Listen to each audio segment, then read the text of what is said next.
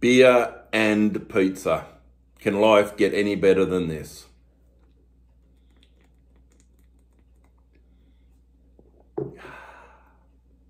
Are you ready to party? Good. G'day all, Tasdaz here again. Welcome to my latest video. Thanks for stopping by. So today we're doing another Willet pizza. Been thinking about this one for a little while and went to the supermarket today, and amazingly the ingredients that I needed were on clearance. So the deli was having a bit of a clear out. So what are we doing? We're doing an antipasto pizza. So antipasto is like vegetables and olives, you know, like your marinated vegetables, olives, cured meats, that kind of stuff, and some cheeses. So I've got my little platter of deliciousness right here. So what do we got? So we've got our salami, we've got our olives stuffed with feta and herbs. We've got our marinated Persian feta. We've got our mushrooms, and we've got our semi-dried tomatoes. We've got our Legos pizza sauce, and we've got our perfect pizza cheese. And as always, off to the side here, we have our Woolies thin crust pizza base. So pretty much all we're going to do is whack it all on the pizza, cover it in some cheese, whack it in the oven, and see what an antipasto pizza will taste like. I'm actually really excited for this one. So today's beverage of choice is Mountain Dew Energized, no sugar, because we are on a diet. So we're going a little bit healthy with our pizza and a little-ish bit healthy with our drink. Here we are. All right, so let's get this stuff out of the way. Get our pasta sauce on there. I was thinking about doing it with some pesto, but I'm not a real fan of pesto personally. So I thought maybe just the standard pizza sauce base on the base will be enough. There we go. Got all that out. So let's just spread that out nice and evenly. I like these sachet ones. They're a little bit more expensive, but at least you're not wasting any of the sauce, and you can just use one sachet per pizza. Works out quite well for this sized pizza. And there we go. That's looking pretty good. So if you don't know what antipasto is, I think it's like an Italian kind of entree meal starter thing. That's very technical. So we've got that. We're going to pop some of our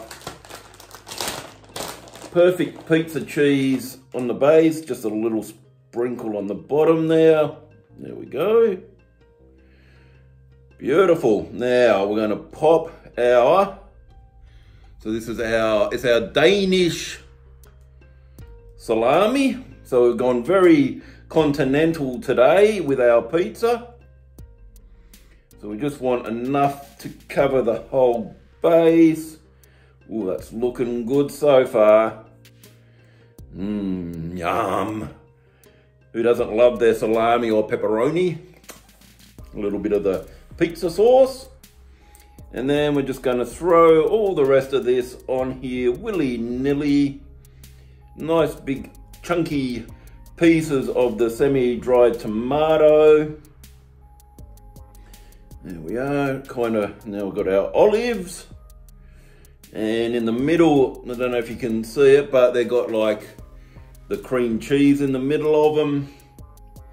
May not use all these olives. I've cut up quite a few of them. Yeah, I don't think we'll use all of them. One more right there. Now our mushrooms, these are just sliced champignons. Oh, excuse me, was going to get some marinated mushrooms, but yeah, the budget didn't allow for it today, unfortunately. So that's it so far. Looking pretty good. Looking pretty healthy. Now we're going to crumble some of this. Oh, yep, nice big chunky bits of the feta on there. Oh, let's try a little bit of this feta. There's a nice piece there to try. Oh, yum.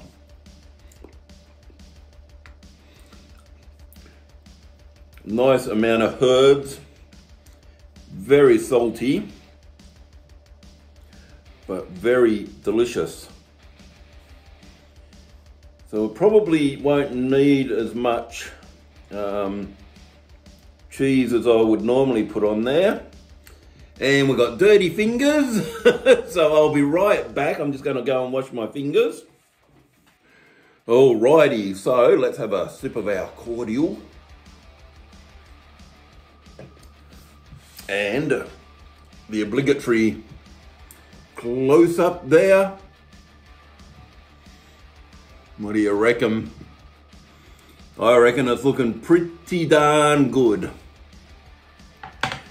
So we're now just going to finish it off with a bit of cheese on the top. As I said, I'm not going to put as much cheese as I normally would, because we've got all that lovely feta cheese on there. So we'll just try and cover the salami and all the other amazing ingredients. The aroma is awesome. So a little bit more.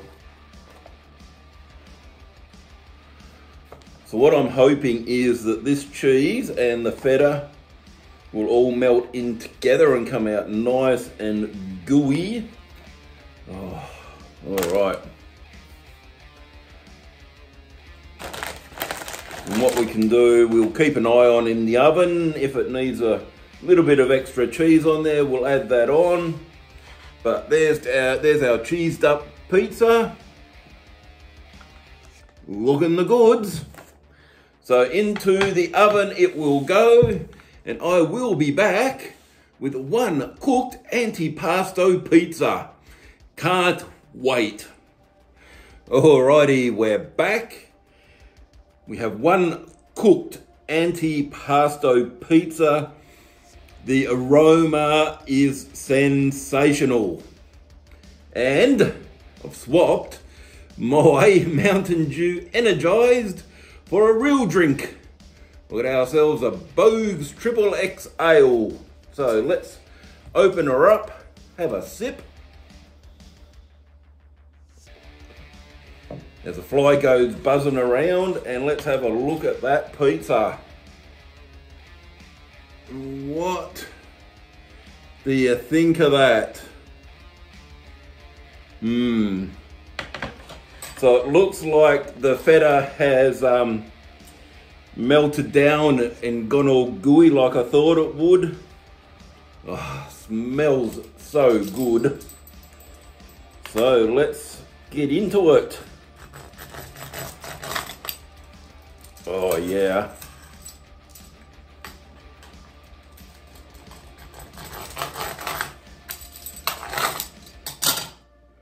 Ooh.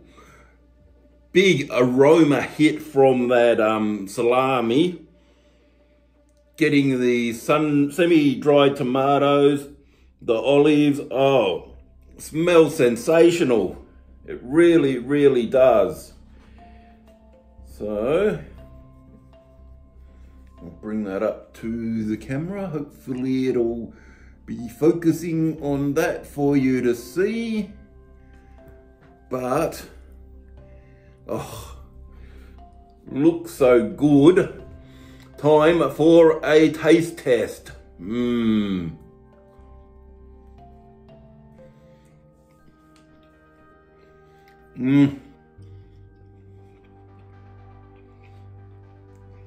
Wow.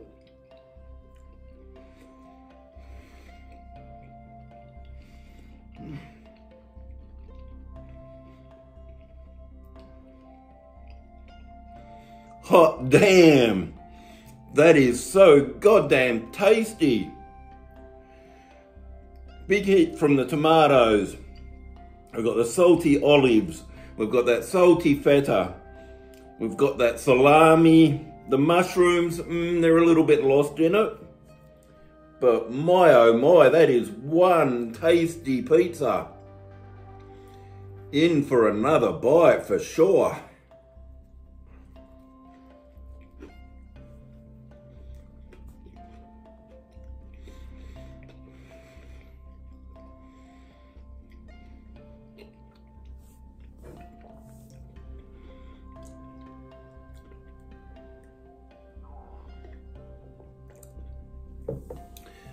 Absolute flavour bomb. So many flavours just all working together. The only thing, as I said, that's lost in it is the mushrooms. I think next time I would go for some proper marinated mushrooms, not the cheap ass champignons in a can. But the olives are super salty and tasty. The salami, the tomato, the feta. The only downside to this pizza is it is a little bit on the salty side. I love my salty food, so it's perfect for me. If you love your salty foods, it's going to be perfect for you too.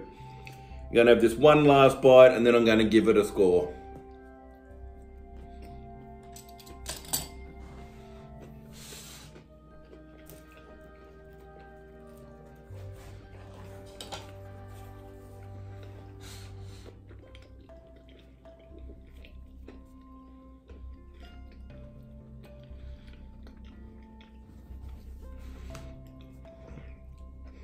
That's just awesome. Absolute bloody winner. One of my favourite pizzas ever, I think. Just the combination of all those flavours, that little bit of saltiness. I love it. Yep, that is a real winner for me. So for flavour, it's not a 10. If I'd have got proper mushrooms, it might have pushed it to a 10, but it's definitely a 9.5. No doubt about it. Absolutely winning combination of flavours. So Will It Pizza, hello, somebody's left me a message. Will It Pizza Antipasto, absolutely, definitely worth a try. You know, you can leave the olives off if you don't like the olives. You can leave the tomatoes off. You can put any combination of ingredients on it, and yeah, it's going to be just perfect pretty much. So there you go, Will It Pizza Antipasto, 100%, yes it will. So thank you to my YouTube members and my patrons for your support, especially William, Aman, Pete89, Tom Penny, pardon me, and Angelo. Without your support and everybody else's support of the people that have donated, left a like or whatever, I wouldn't be able to do these videos. So I really do appreciate it from the bottom of my heart. Thanks for watching. Don't forget to give me a thumbs up if you liked the video, thumbs down if you didn't like it. Subscribe if you haven't already, I would really appreciate it. And thank you once again for watching, and hopefully I shall see you on a future video. Bye.